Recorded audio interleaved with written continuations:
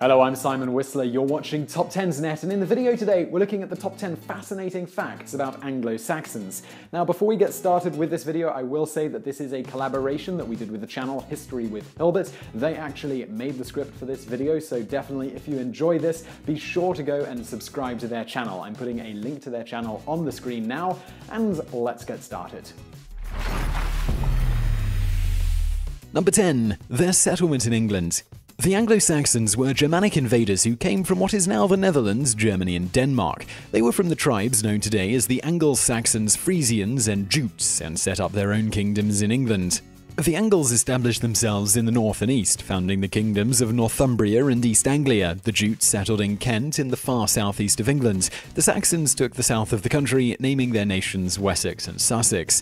The Frisians made a home throughout the kingdoms of the other tribes, often working as traders.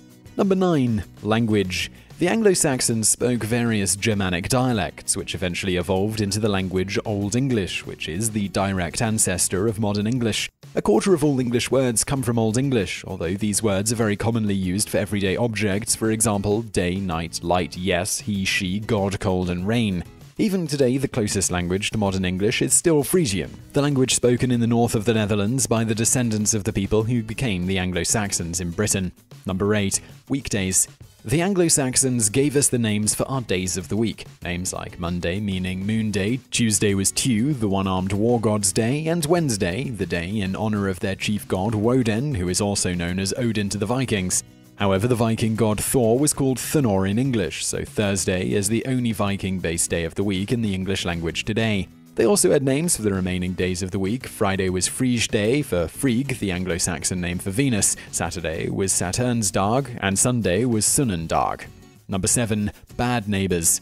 Archaeologists still don't know what happened to the people the Anglo-Saxons replaced. After the Romans left Britain in AD 420, the Romano-Britons were invaded from the west by the Irish and the north by the Picts, leaving the British king Vortigern with a desperate choice. The British monk Gildas writes that he sent word to several European tribes, inviting the warrior brothers Hengist and Horsa to fight as mercenaries against the invaders. Though they proved victorious against the Picts, the mercenaries soon turned on their masters and began to drive out their hosts. Historians know that the Anglo-Saxons conquered the centre of the island, leaving the Celts Scotland in the north, Wales and Cornwall in the west, and in the south across the Channel, Brittany. However, scholars don't know what happened to the millions of people living in the land the Anglo-Saxons took over in what is now England and southern Scotland. Gildas suggested that the Britons were slaughtered in their hundreds of thousands by the invaders. New DNA evidence shows that males from central England are genetically very distinct from those living a few miles west in Wales, whereas compared with the modern Frisians, they are almost inseparable, suggesting a complete wipeout of the pre-Anglo-Saxon population. Number 6. Metal workers.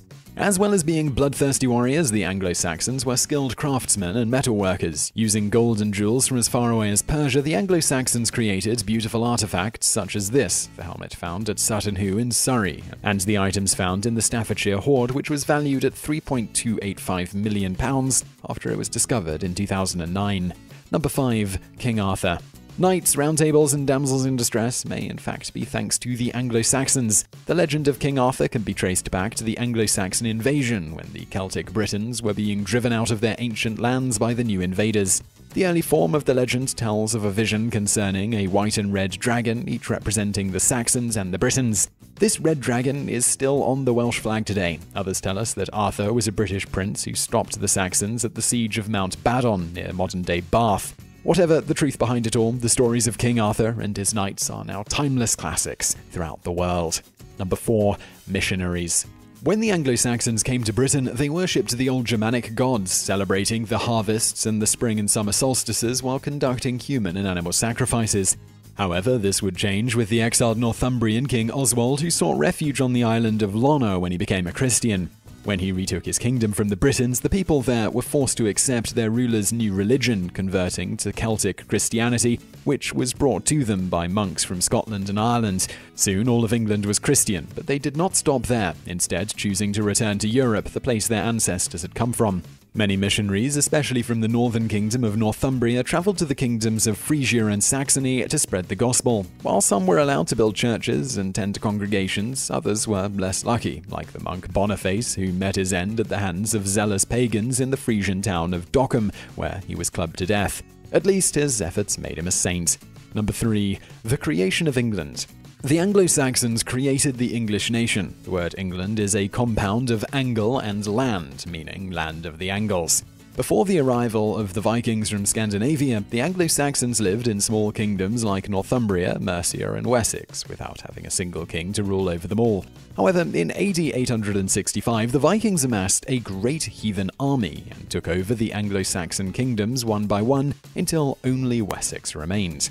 King Alfred fought against the invaders for decades, at one point even being forced to flee his capital at Winchester, and was forced to take refuge in the marshes of Somerset in the far west of England. While fighting against the Vikings, Alfred saw how weak the separate kingdoms had been, and came up with the idea of one nation, England, one nation with one king and under one god.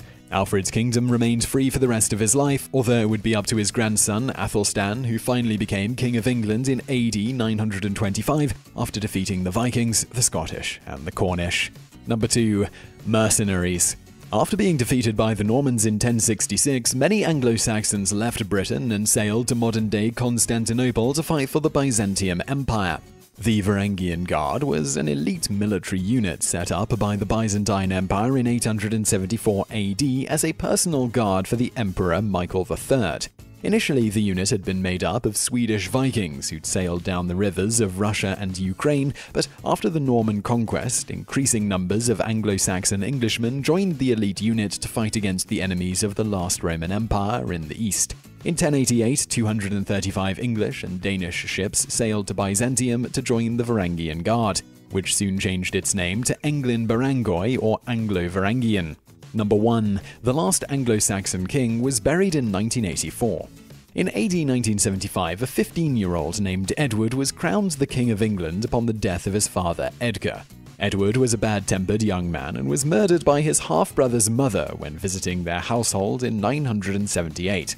He was buried the year after in Shaftesbury Abbey, but the grave was lost during the dissolution of the monasteries in the 16th century. However, it was rediscovered in 1931 and preserved in a bank vault until 1984, when the bones were finally reburied.